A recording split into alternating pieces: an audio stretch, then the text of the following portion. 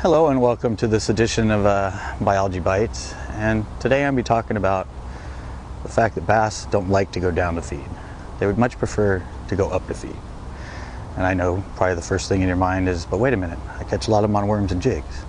Well, a lot of times on worms and jigs you catch them on the drop, and often you're catching them when it's coming up and over a rock, or they're down a bank below it as it's coming down bottom. Now, why I say the bass prefer to go up? Well, this is a morphology issue. If you do any studies in ichthyology or fisheries, one of the ways you identify where a bass or any fish wants to feed is by looking at its mouth and the orientation of its mouth. Now, most bottom feeders will either have a mouth that's straight ahead, but the lower jaw is smaller than the upper jaw, like a catfish, or carp, same thing, or it's angled kind of down. And fish that want to go up to feed, their jaw will be angled up, their lower jaw will usually be bigger than their top jaw. And what this is that when they feed with that upper jaw being smaller, when they open their mouth, the water is actually going over it quicker than the bottom jaw. So the suction actually sort of comes from above. And so that's why they prefer to come up at an angle to a bait. So you're wondering, okay, now I know this, how do I apply this?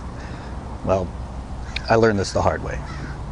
Out on the lake in the middle of summer, my partner in the back of the boat caught some fish in the morning, not catching fish in the middle of the day. He comes up with this idea for a technique. I'm like, okay, whatever.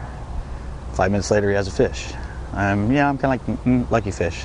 Not going to change my strategy just yet. 15 minutes later, another fish. Okay, now I'm interested. What are you using? He's like, oh, I put on a little Rebel We Are.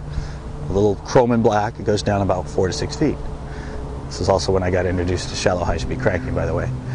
So I'm like, okay. So I go into my tackle box, I dig around, and I find chrome and black, but mine's designed to go down about 8, 10 foot, 8, 12, and his is running 4 to 6. I'm like, well, same general area, same color lure, same size, it'll work.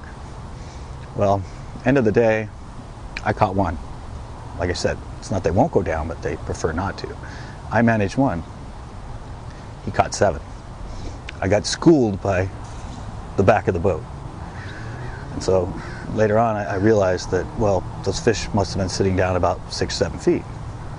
And so he was running either right at him or right over the top of him. And so they had the angle they prefer, and he caught fish.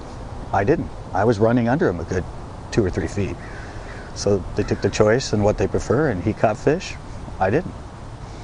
So just remember this when you're out, either it's a crankbait or a jerkbait or a rattle trap or anything coming through the middle of the column of water. Just check your heights. I mean, you could just slightly be going underneath them, and it is enough to affect them grabbing the bait or letting it go by. I hope this helps. Till next time.